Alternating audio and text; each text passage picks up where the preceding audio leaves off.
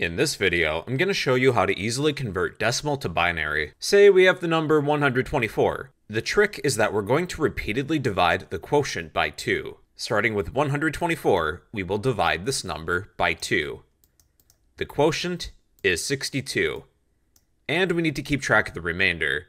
124 divides by 2 evenly. There is no remainder. Remainder of 0. For the next step, we take the quotient, in this case 62, divide that by 2. 62 divided by 2 is 31, with a remainder of 0. Take the quotient again, in this case 31.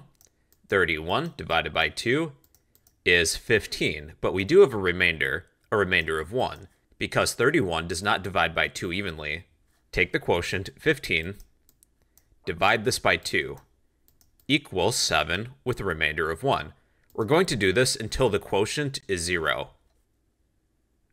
7 divided by 2 gives us 3 with a remainder of 1. 3 divided by 2 equals 1 with a remainder of 1.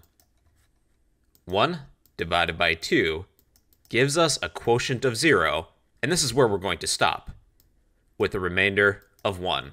Starting from the bottom and working our way towards the top, all of these 1s and 0s, our remainders, are going to give us our binary number. The bottom number is the most significant bit, with the top being the least significant bit. 124 in binary is 1111100. 1111100. And that's how to convert decimal to binary.